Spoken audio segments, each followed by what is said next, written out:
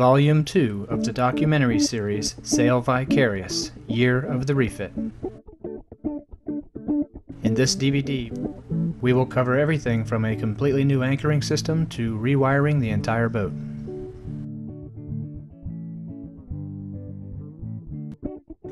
We never lost focus on our dream, to sail off to exotic places around the world, meeting all kinds of interesting people along the way.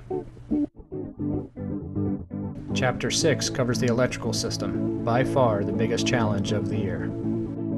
Like other systems, we put this off for a few months of cruising so that we could figure out more about what we really wanted and definitely needed. During this time, I read several books on the subject and was designing a system I thought would work best for us, as well as compiling a long shopping list. Chapter 7 covers interior work, and some of which would require some pretty heavy-duty demolition along the way. We would end up making some significant changes to the interior design of Vicarious. As this work progressed, we were getting much more comfortable spending time on board. Chapter 8 covers exterior work, including installing new winches and upgrading most of the running rigging. Some of the improvements required the help of a local welder, who did a great job in customizing things the way we wanted them. Chapter 9 covers work in the engine room. Now this is work that I don't think I will ever be finished with.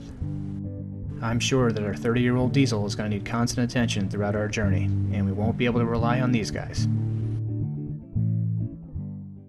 Chapter 10 covers refitting tidbits not covered elsewhere, including 2 different methods of going aloft, that is, different ways of going up the mast. Chapter 11 brings us back to what this is all about, with a local cruise to Ocracoke, North Carolina, in the Outer Banks. Since this cruise took place in the middle of our refitting process, we were able to enjoy some of the improvements we had made, but we still had a long way to go. Sailing along just like a dream, everyone's got 'em, and with a plan, you can make them come true.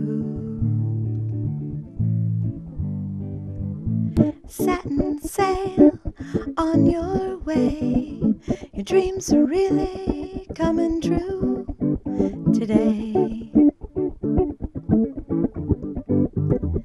You said you would, no one said you could.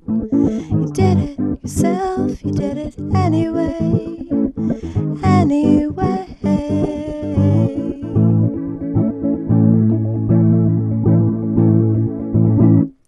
When it's time, you've got to believe